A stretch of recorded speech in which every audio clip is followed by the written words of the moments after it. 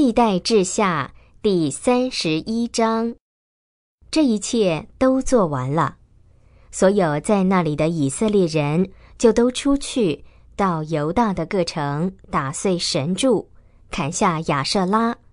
又在犹大、便雅悯、以法莲和玛拿西各地把丘坛和祭坛完全拆毁。然后以色列众人都各回各城，各归自己的地业去了。西西家指派祭司和利未人的班次，使祭司和利未人照着自己的班次，各按各职献燔祭和平安祭，又在耶和华殿门内侍奉、称谢和赞美耶和华。王又在自己的财物中定出一份做燔祭，就是早晚的燔祭、安息日、月朔和节期的燔祭，都是照着耶和华律法上所记的。王又吩咐住在耶路撒冷的人民，要把祭司和利未人应得的一份给他们，使他们专心执行耶和华的律法。这命令一发出，以色列人就送来很多出熟的五谷、新酒、油和蜜，以及田间各样的出产，又把各物品的1/10大批送来。住在犹大各城的以色列人和犹大人，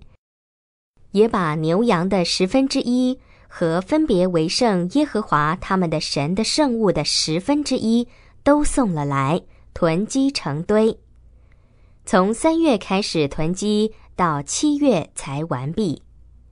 西西家和众领袖来了，看见这些囤积物品，就称颂耶和华，又为耶和华的子民以色列祝福。西西家向祭司和利未人询问这些囤积物品的时候，撒督家的大祭司亚撒利雅回答他说：自从人民把供物送进耶和华殿以来，我们就可以吃饱，并且还有很多剩下来，因为耶和华赐福给他的子民，所以剩下的才这样丰盛。西西家吩咐人在耶和华的殿里预备仓房，他们就预备了。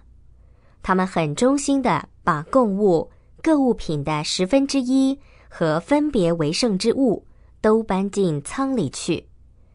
利未人哥南雅总管这些物品，他的兄弟示美做副总管。耶歇、亚撒细雅、拿哈、亚撒黑、耶利末、约撒拔、以利、伊斯玛基雅、马哈、比拿雅，在哥南雅和他的兄弟示美手下负责监督的工作。他们都是由西西家王和神殿的总管亚撒利雅委派的。看守东门的利未人因拿的儿子可利，掌管自愿献给神的礼物，分发献与耶和华的供物和至圣之物。在他手下有伊甸、敏雅敏、耶书亚、示玛雅、亚玛利亚和示加尼亚。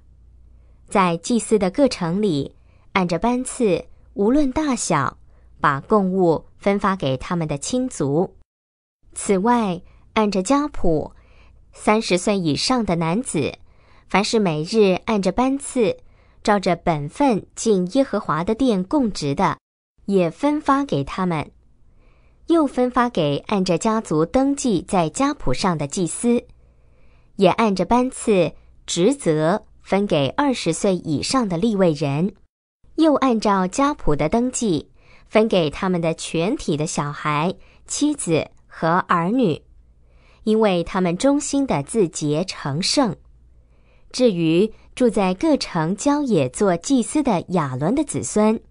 在各城里都有指定的人，把应得的份分发给祭司中所有的男子和所有登记在家谱中的利未人。西西家在犹大全地都这样行，他在耶和华他的神面前行良善、正直和诚实的事。他经办的一切事，无论是关于神殿的侍奉，或是关于律法和诫命的遵行，他都寻求他的神。因为他尽心去行，所以尽都顺利。